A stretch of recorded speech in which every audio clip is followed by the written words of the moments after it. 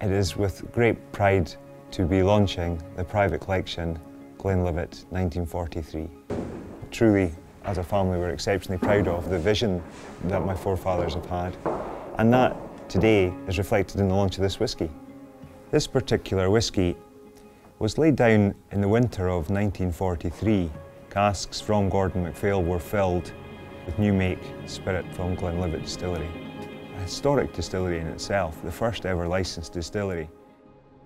Through the late 40s, post-war and into the 50s, there was a high demand for whisky, and because there was so little of it produced, what whisky there was obviously was sold very quickly. In 1967, the cask, which was number 121, and it was a first full sherry hogshead, was taken by George at the time to our premises here in Elgin.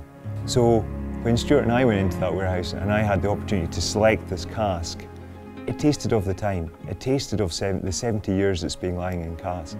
But the spirit is still so alive. You can imagine the thought processes going through my mind about how every element of the generation preceding me had touched this particular whisky in one way or another. My great-grandfather and grandfather would be exceptionally proud to see this coming to light today.